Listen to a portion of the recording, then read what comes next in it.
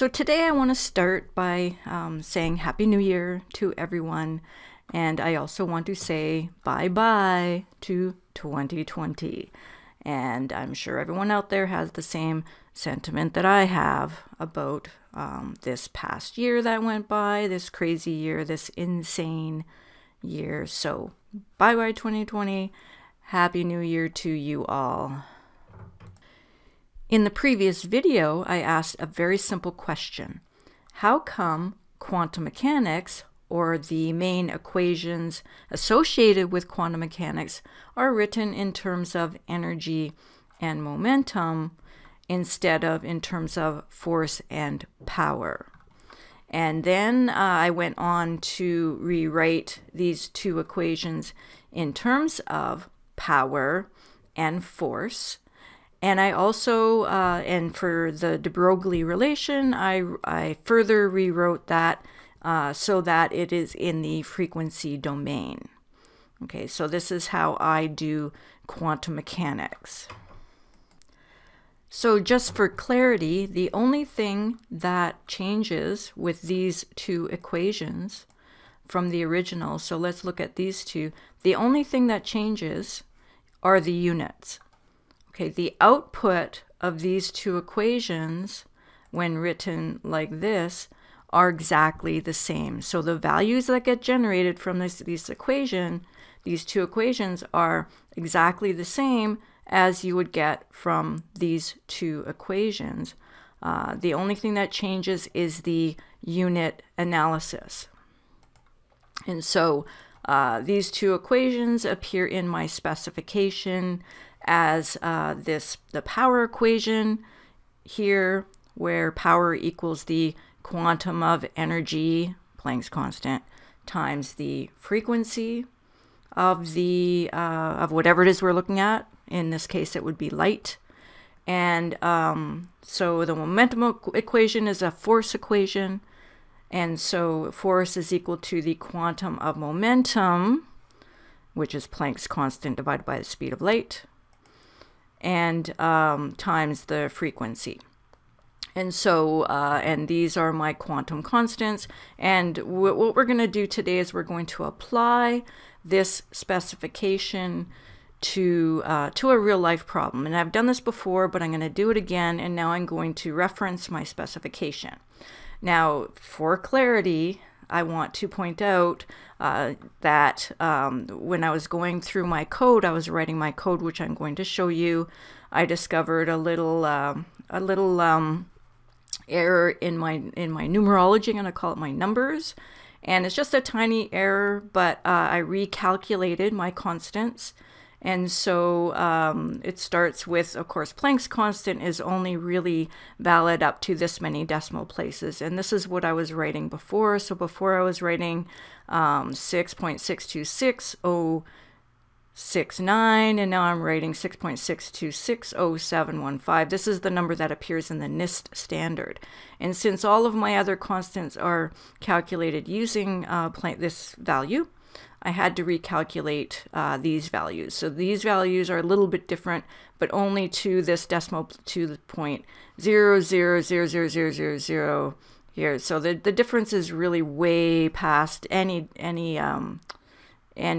digits of precision that we would require. But being a computer scientist, I am a little bit, let's say, anal retentive about my getting the exact values. So here the quantum of potential, the quantum of mass, if you want to call it, is also a little bit different at this decimal place here. And so these are the values that I'm going to use. Of course, this is the reason I call this a specification, is because specifications are subject to change. Okay, this is not hard-coded. Okay, so as a computer scientist, I like to have a specification, and from the specification, I write the code, and as I'm writing the code, if I find a mistake, then I feed that back into the specification. So that's basically what I've done here. And so I've got some new values that I believe are more accurate than the values that I had previously. So in this video, I'm going to apply this specification to a couple of real-life examples. I'm going to apply it, I'm going to implement it, and write the code, and then, of course, I will make that chunk of code available. And it's really simple. This is not rocket science. This is actually, you know, the opposite of rocket science. But so here's the problem. We've done this before, but we're going to do it again. The other thing I want to point out is that instead of referring to this as quantum mechanics, I am now going to be referring to it as oscillation mechanics. Okay, oscillation mechanics, because as you may remember, in modified unit analysis, I added a domain of oscillation to the unit section, and then I reworked the unit section of the quantum mechanics equations using placing these delta terms where I feel that they're necessary and belong in the unit analysis. So because I'm calling this the domain of oscillation, I'm now going to refer to when I apply this, my specification, I am going to refer to it as oscillation mechanics. So here is the question. Here is the problem that we're going to solve, and here is the code that I use to solve this problem. So the question is, given an 0.516 watt laser emitting light with a wavelength of 726 nanometers, what force would the light emitted by such a laser exert on an external object? So this is a simple physics problem which can be easily solved by taking the power and dividing by the speed of light, and you get the force. But that doesn't give you any intuition whatsoever about what is going on sort of under the hood. So this is my implementation of this problem in a little piece of code. So the first two lines of code are the constants that we know, that are measured, that are defined in the standard, the NIST standard. And so we have the speed of light, which is exact. It is 299,792,458 meters per second. And then we have the quantum of energy, which is numerically equal to Planck's constant, and this is the value from the NIST standard, 6.6260715 times 10 to the minus 34. And in modified unit analysis, this constant has the units of joules per cycle. And then the rest of the parameters are calculated.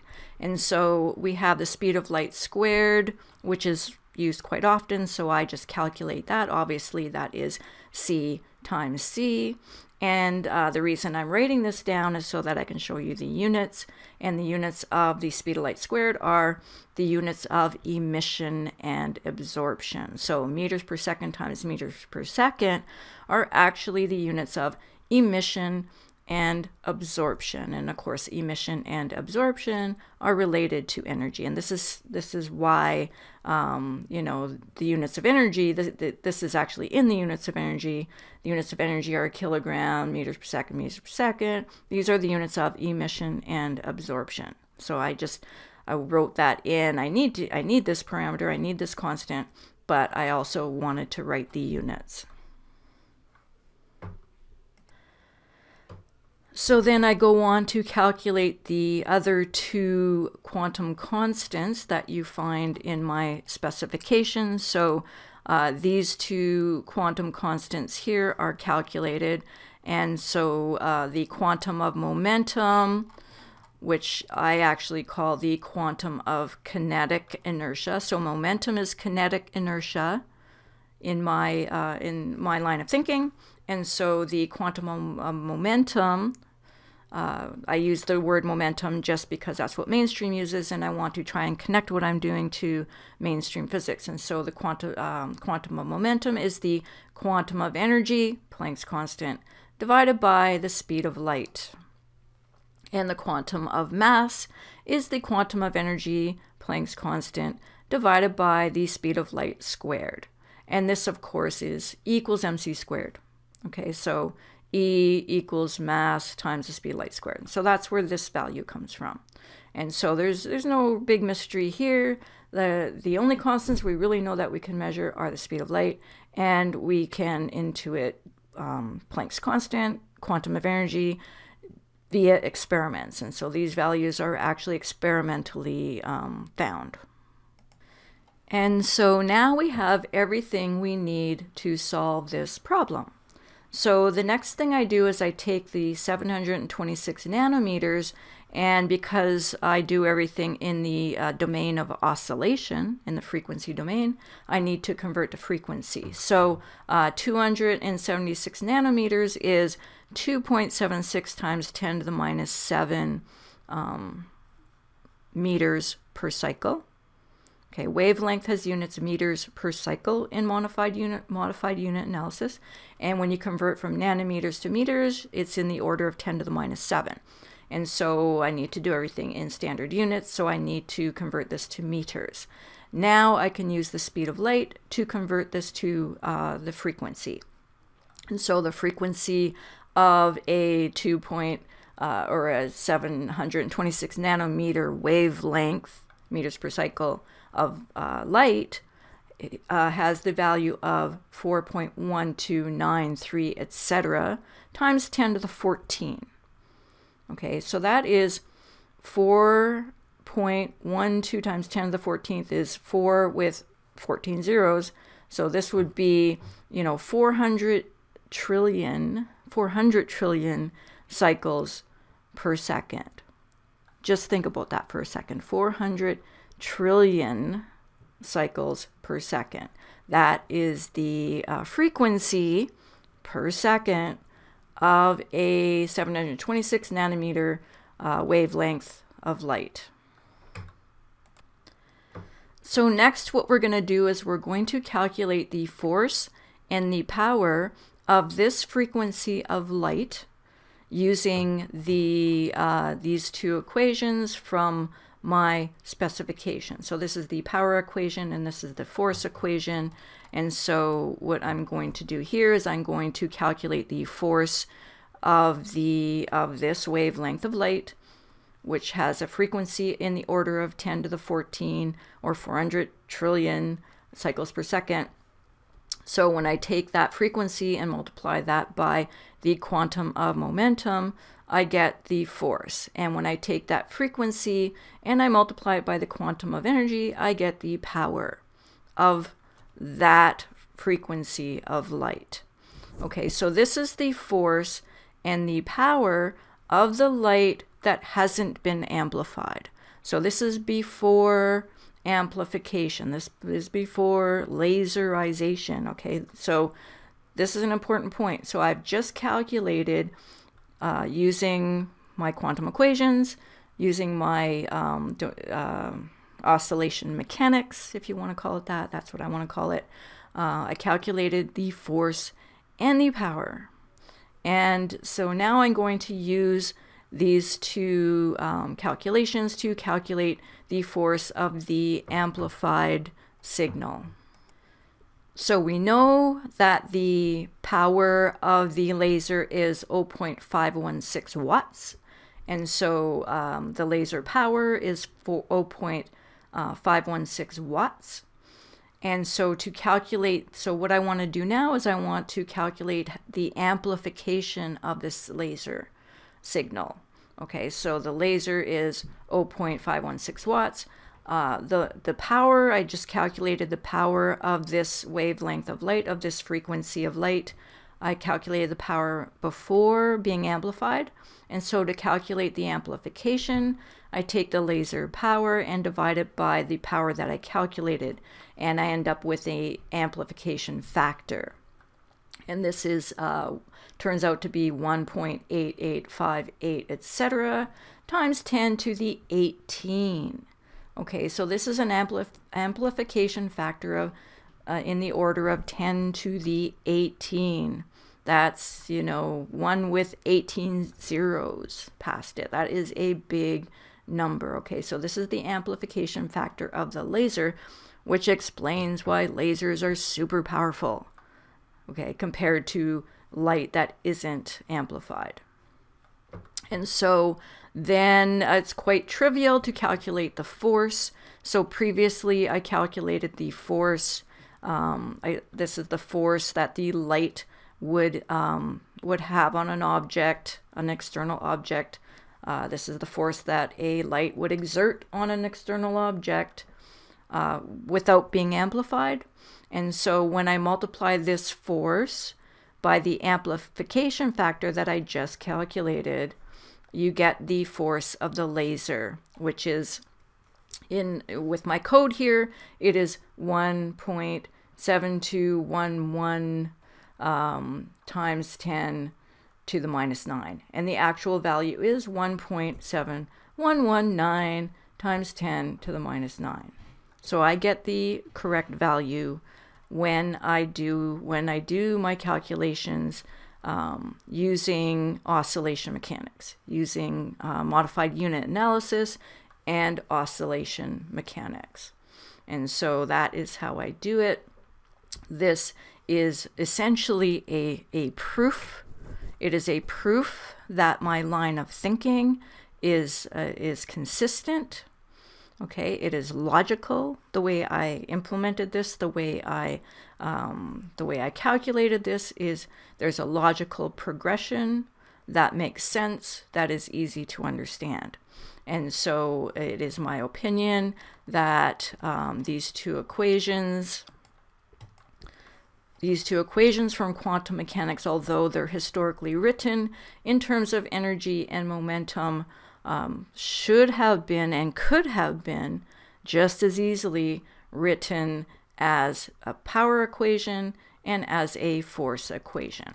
Because in my code here, I actually used those equations, but I called them power and force. I used them as power and force in the calculation of the force that this laser would have on an external object, and I get the right answer. And so again, this is a kind of a proof. It's a proof that my line of thinking works, that this line of thinking is valid and consistent and logical. I'm a computer scientist. I like logic, and to me, this is logical.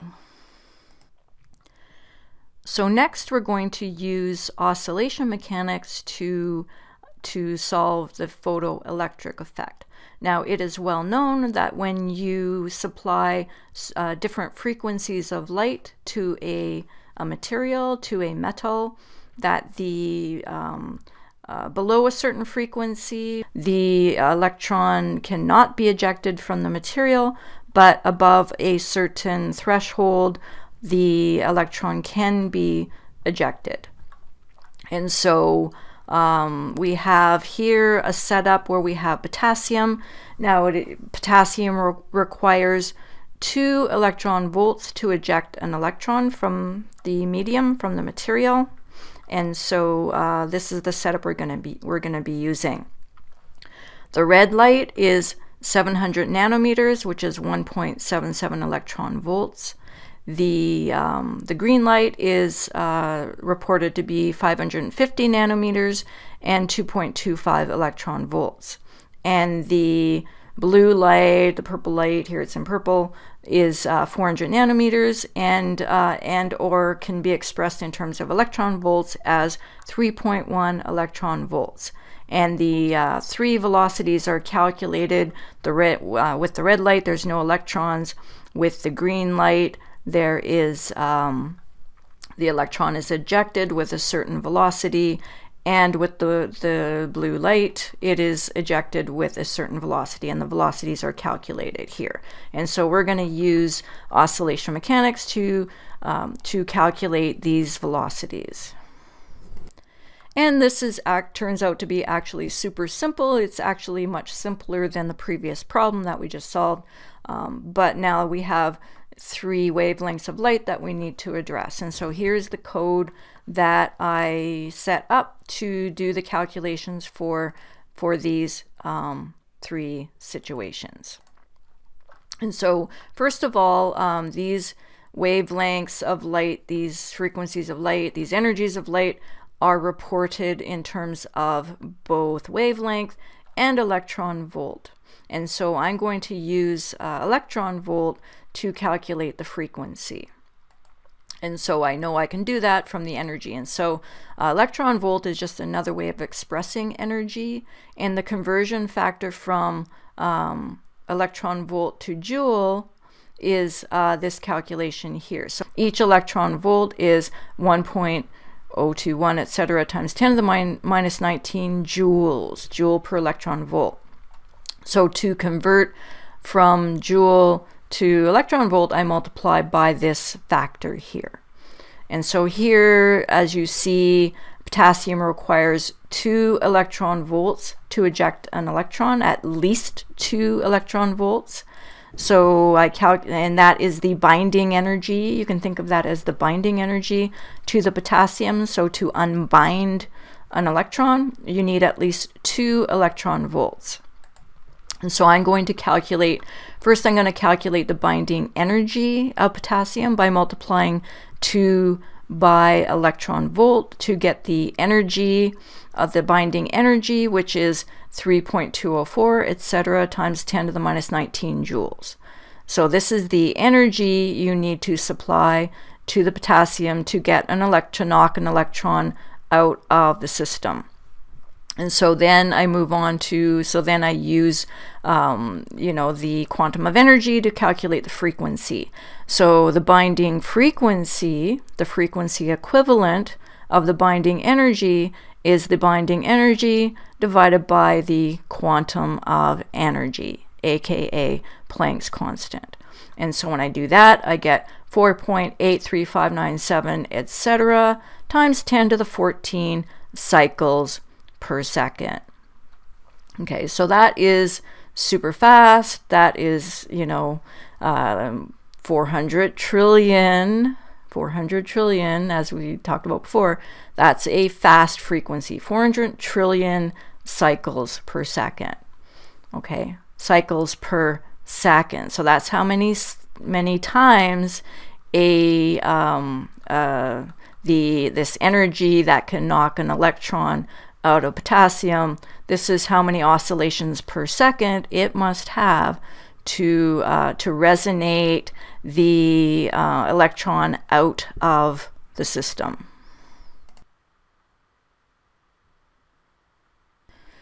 So next we're going to convert these three wavelengths to the frequency domain.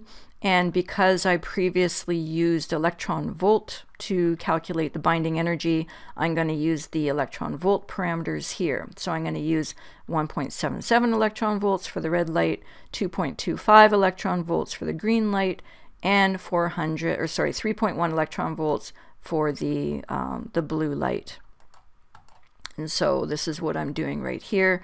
So the red frequency, so first I need to convert from electron volt to joules, so I multiply the electron volt by the conversion factor, and then I divide by the quantum of energy to get the frequency. So all three frequencies are in the order of 10 to the 14 cycles per second. Okay, the red light is 4.27 times 10 to the 14th. The green light is 5.44 times 10 to the 14th. And the blue frequency is 7.49 times 10 to the 14th. And so this is 400 trillion cycles per second. This is 544 trillion cycles per second. And this is 749 trillion cycles per second. This is how often this light is oscillating per second. And I really can't overemphasize this point, because this is the point that that me and others are arguing, that light is on a per second basis. So so these are the three frequencies for the red, the green, and the blue. So now what we want to do is we want to find out what is the difference between the frequencies of each of these light waves. Okay, we want to figure out what's the difference between the frequency and the binding frequency, because previously we calculated the binding frequency of the electron to the potassium, and now what we want to find out what happens when we apply these three frequencies to the material. And so what I do is I calculate the difference between the frequency that I just calculated and the binding frequency. So I subtract the binding frequency from the three frequencies, and this is what you end up with. So you see that the difference in frequency for the red light is negative. Okay, so the red light does not eject an electron from the potassium, and this explains why, because the frequency is not high enough to knock an electron out of the potassium. And so that explains that. And so then when you calculate the difference between the green frequency and the binding energy, you get a positive number. And so this is the value that you get, 6.04, etc., times 10 to the 13th cycles per second. So that is the difference in frequency. That's a frequency difference. And the blue frequency difference is 2.65, etc., times 10 to the 14th cycles per second. Okay, so this is the frequency difference. So you need at least the binding frequency. You need at least the binding frequency to knock an electron off, but if you supply a higher frequency, then what happens is the electron gets knocked out of the potassium at a certain velocity, and this is what we're trying to calculate here. So how do we get velocity out of from the frequency domain? How can we get a velocity when we're only using frequencies? Now here's where it gets interesting.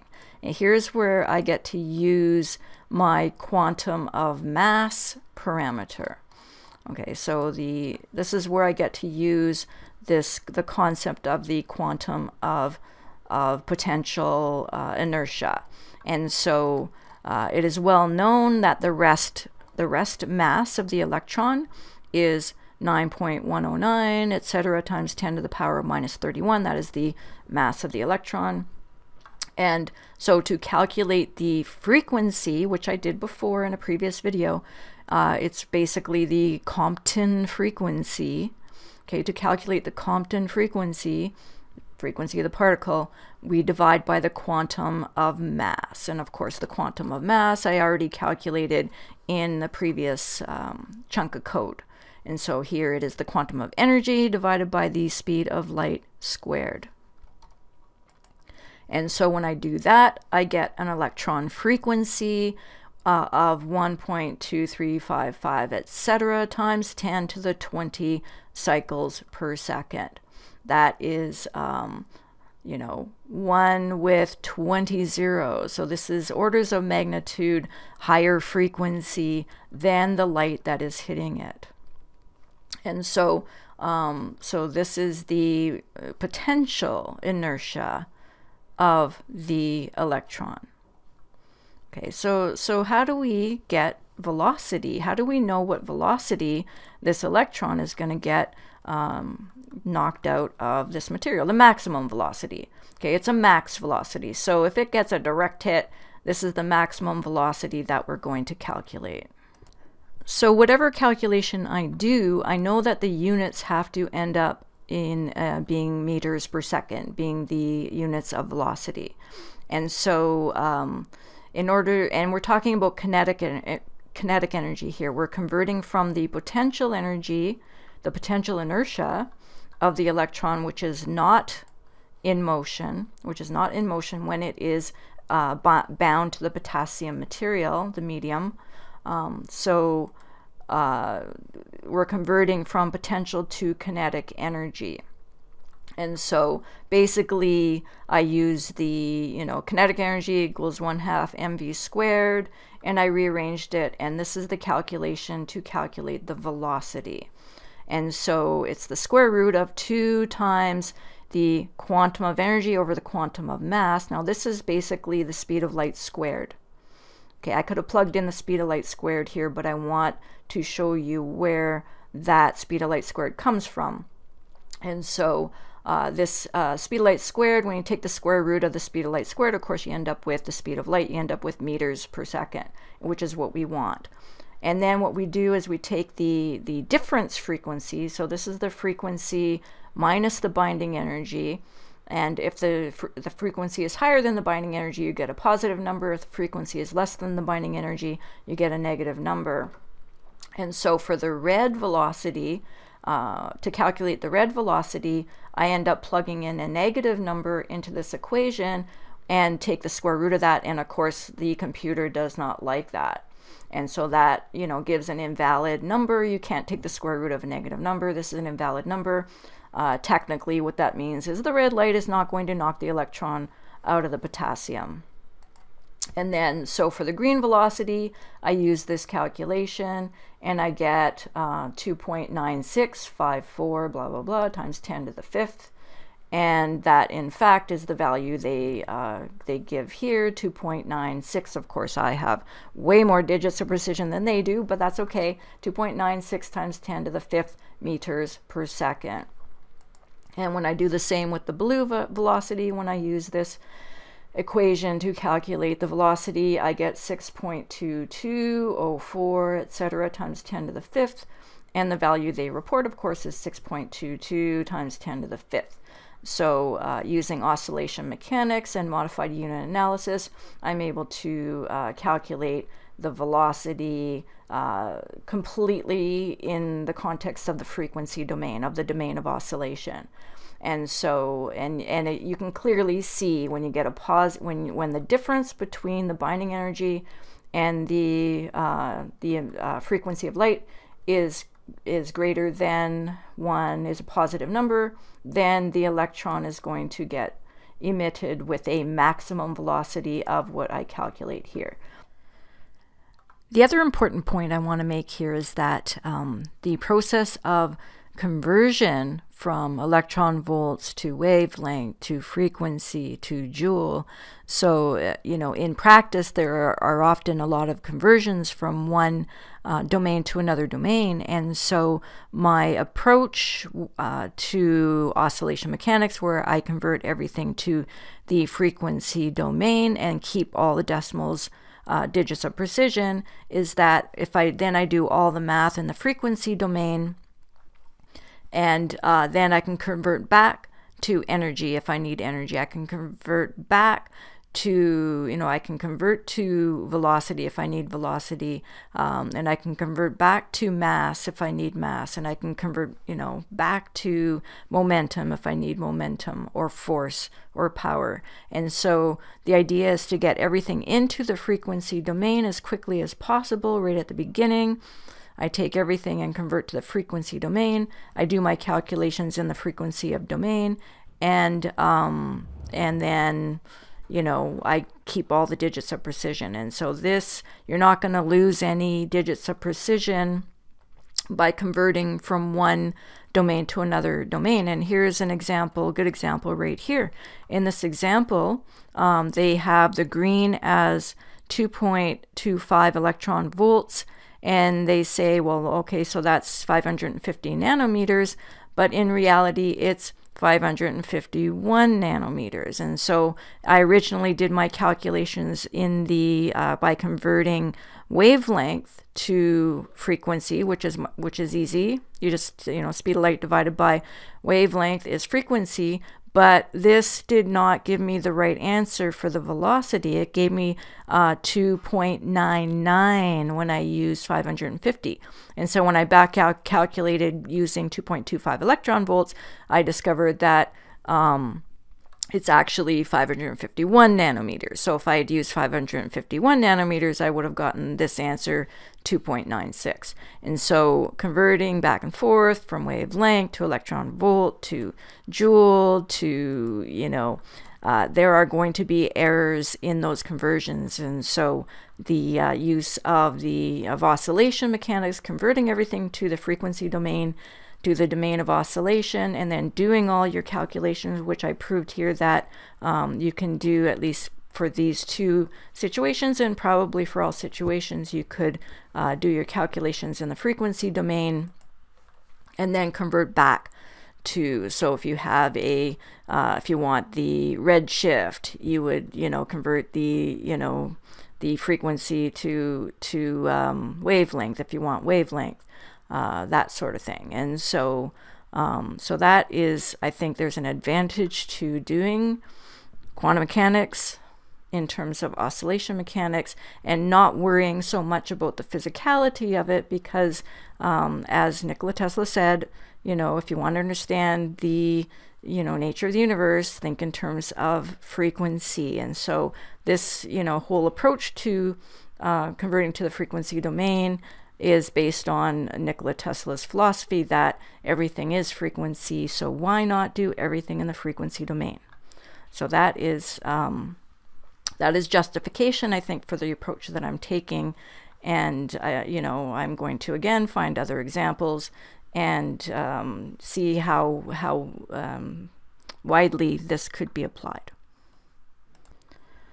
So that's about it for this example. The main point I wanted to make is that my approach to quantum mechanics, if you want to call it that, but I'm calling it oscillation mechanics, is self-consistent, it's logical, it's super simple. At least I think it's simple, especially in terms of the code. Once you start writing the code, it is super, super simple.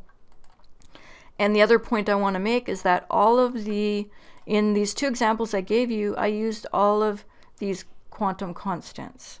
Okay, I used all of these quantum constants in order to do the calculations. And so in the photoelectric effect, I used the quantum of mass to calculate the electron frequency. So this puts the frequency of particles in the oscillation domain. So even particles have frequency, and I can actually use that frequency to do calculations that make sense. So I was able to use the electron frequency to calculate the correct velocity that an electron would be emitted at if it was hit with that frequency of light. And so I find this really interesting. It is self-consistent. The system that I've developed here, not only is it super simple, but it's self-consistent and it is logical, and it gives me the right answer. And the answers that I get are to many, many, many, many decimal places. I like this. I'm a computer scientist. The more decimal places I have, the better. I'm not sure how accurate these are as far as digits of precision. Okay, I have lots of digits of precision, but that they may only be accurate to 5 or 6 or 7 or 10 digits, maybe not to all 14, 15, 16 digits. But regardless, this is as accurate as you can get. And so this is why one of the reasons I like this approach is I get super, super accuracy to as many decimal places of precision as I'm given. And the limit is how these two parameters are calibrated. So the limit is the speed of light, which is exact, okay? And the other limit is Planck's constant, which may or may not be exact. And so that my accuracy is limited by these two parameters in my system. And so so that's about it. I really hope that you are getting what the point I'm trying to make here, and I will continue to plug away at this and see if I can find more examples that I can apply this to. I think this could be applied to Compton scattering. That'll be my next maybe attempt to apply this to Compton scattering. In fact, the photoelectric effect is very much like Compton scattering in that you have light of a certain frequency causing an electron to move, to have momentum, kinetic momentum. And so this is the beginnings of Compton scattering. So that's it for now. Again, Happy New Year 2021. It can't get much worse than last year, and so I'm going to continue to move forward with my research, and I'm going to try to enjoy this year. So thank you very much, and I'll be back.